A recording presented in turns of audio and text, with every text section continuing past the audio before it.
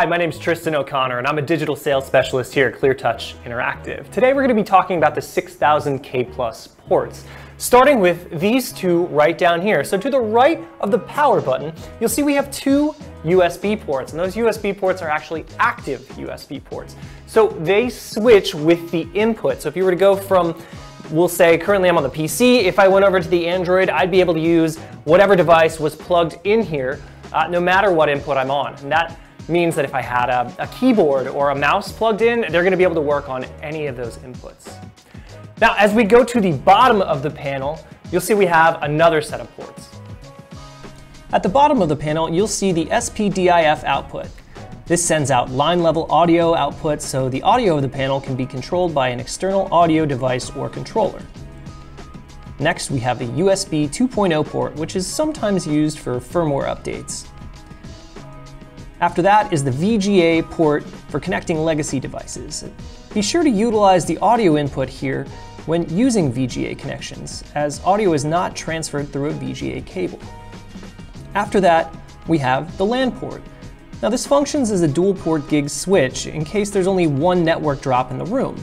You can daisy chain into another device to give it a hardline network connection. The Lan port will also allow you to connect to your network on both the Android and the PC module without having to run multiple Ethernet cables.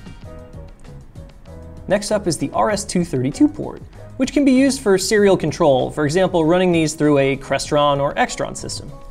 And finally, we have an audio out for an external speaker system. So the last set of ports I want to talk about is to the right side of the panel here. And if you take a look on the right side of your panel, you'll see a number of different ports as well. On the right side of the panel, you'll see we have the HDMI Out Port. This can be used to connect to a monitor, another panel, or any other device with an HDMI input. It will stream all inputs on the panel, as well as the Android's universal overlay system, like the toolbar or collage. Next, we have two USB 3.0 ports for connecting devices directly to the Android system.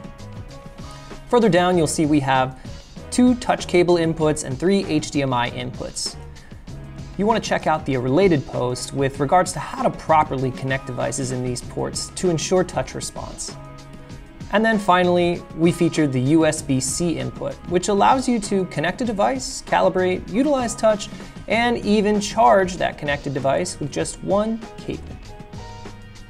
Hopefully after this video you have a better understanding of how to connect different devices into the panel itself.